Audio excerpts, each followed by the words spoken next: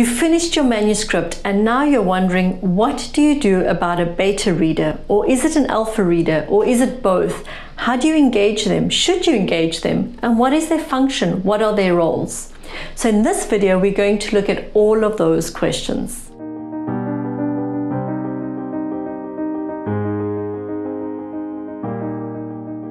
What is the difference? Just like the letter A comes before the letter B, an alpha reader is engaged in reviewing your manuscript before any beta readers. And you normally engage an alpha reader when your manuscript is still in a little bit of a rough draft. So it could be after your first draft or even your second draft. The purpose of an alpha reader is to look at the overview of your manuscript, the overview of your story, and the mechanics of it to give you feedback, and to look at where there are inconsistencies, where the character development doesn't quite work, where perhaps you've gone off on a rabbit trail, areas where you've underdeveloped or overdeveloped your story, and to give you feedback on that so that you can go back to your third draft and sit and work on what they have suggested. It's really good to have someone who knows what they're doing at this stage in order to help you and give you direction. Somebody who understands writing, reading, storytelling.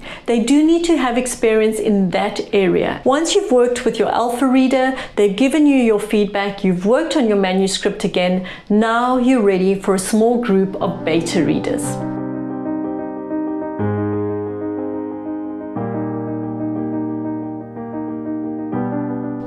A beta reader, they really need to be people who are avid readers.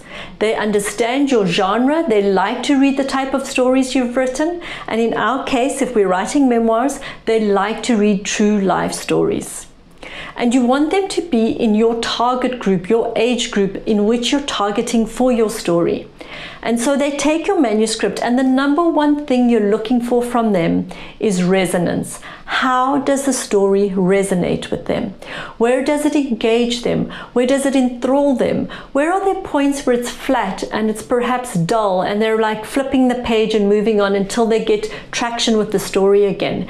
That's what you're looking for from beta readers. With regard to your alpha reader and your beta readers, you're really looking for people who you know you can trust, that they will give you honest feedback. Very often we turn to friends and family, and that's fine, that's what I did. But choose friends, family, acquaintances who you know will give you honest feedback. They won't just rubber stamp your memoir and your manuscript and say, oh, that's great, I'm so proud of you. They need to give you some honest feedback. And the one you're looking for most from them is resonance. How did the story speak to them or touch them? Or where didn't it?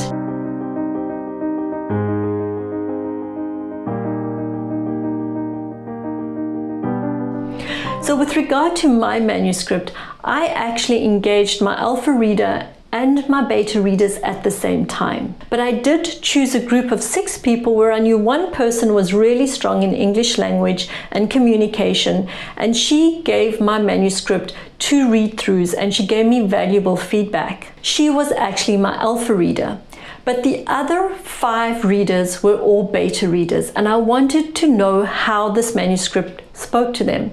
I had written my manuscript up until that time for myself. I wanted to survive my grief, and I wanted an account of what I had been through. But now I was at a crossroads. Do I put the hard work in to take this rough manuscript and turn it into a memoir for others to read, something that's really readable, that will touch other people's lives? And that was the role of the beta readers for me, and it's the role of the beta readers for you. What is their resonance? And so with regard to mine, I was really impacted by their responses. One of the beta readers said it was enjoyable, and that was great. That's pretty much the feedback she gave me, and I left it at that. Another one left a message for me, and she left a message on the voicemail that I still have today because she was so touched by the story, and I could hear the genuineness of it in her voice. So that was really affirming for me.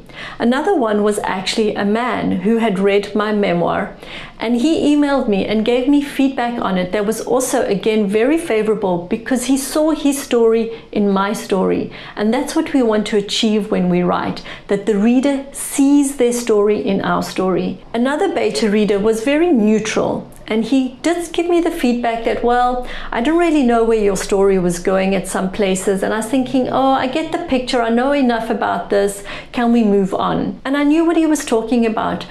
There was a part of my story that was still very rough. I hadn't actually refined it. I hadn't actually worked with it. And that's where he got stuck. And that was really very valuable to me, that was where he got stuck, because it affirmed what I already knew, that area needed a lot of work. But then he said something. He referred to a scene in my book towards the end of the book. And as he spoke about it, it really touched him. His voice got choked up, his eyes filled with tears, and he caught himself. And I went, that's it. The story has resonated with him. I can fix the parts that are broken, that are mechanical, that can be changed. But the resonance, that is genuine. And then the one that was the cherry on top was my husband's response. I asked him to read the story. And when he sat to read it one night when I was away, he said to me, I was so enthralled, I kept turning the page. Even though I knew the story, I wanted to know what the outcome was. And then I thought, okay, here is a story. I'm going to put the hard work in to turn it into a published memoir, because I wanted to touch other people's lives and to help them.